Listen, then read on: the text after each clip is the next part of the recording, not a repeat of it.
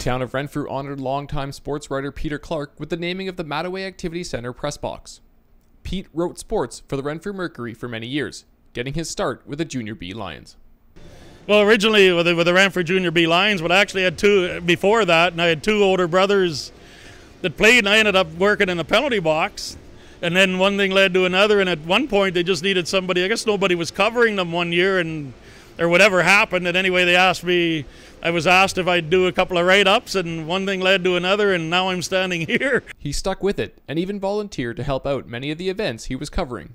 It's a lot of fun. Like, you go to an event, whether it's a high school game or the Wolves or name any sport, you really never know what's going to happen, and you never see two games the same, and it's just a lot of the crazy things can happen, and it's a lot of fun.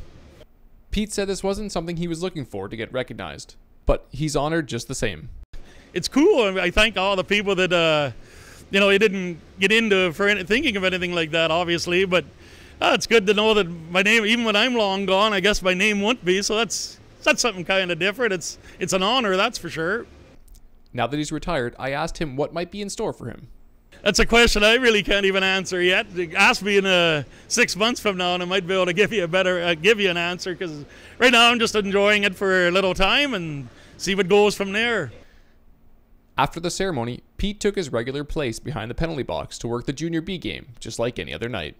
Reporting for Cogeco TV, I'm Richard Levoy.